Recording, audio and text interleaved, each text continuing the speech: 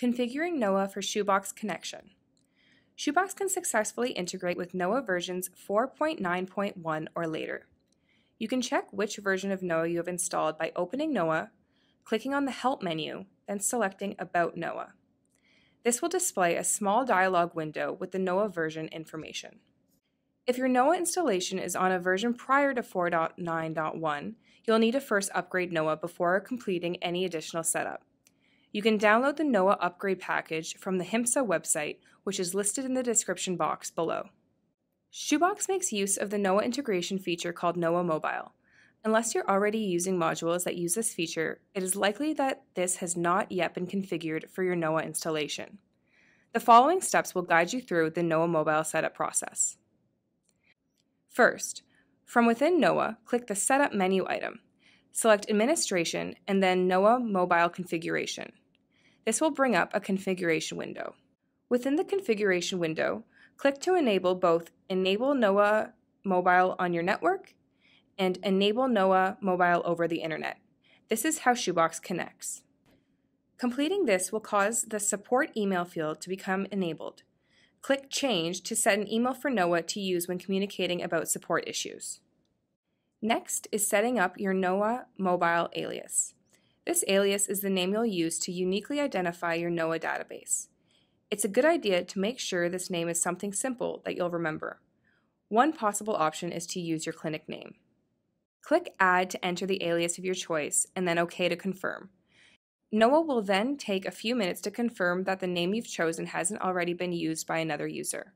If it's OK, you'll be on to the next step. Otherwise, you may be asked to choose another name. Once you've set and confirmed your NOAA mobile alias, you can click OK on the NOAA mobile configuration window to finish the configuration steps. Completing that will cause another window to be displayed requesting that you read and agree to NOAA's Data Security Access Agreement. Selecting the country you're doing business in from the drop-down at the top of the window will cause the correct agreement to be displayed. Once you've read and agreed, you can then fill out the fields below it. Click to accept the agreement and then save. A copy of this agreement will then be emailed to the email you entered above. If you followed these steps to the end, then your NOAA installation is now set up and configured to use NOAA Mobile. Next, you have to configure your users.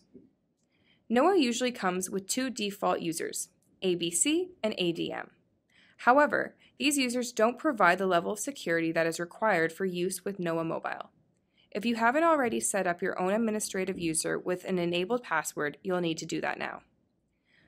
From within NOAA, click the Setup menu item, select Administration, and then User Administration. This will bring up a user administration window listing the current available users. To create a new user, click the New button and then proceed to fill in the user details in the window that is displayed. Make sure the user level is set to Administrator.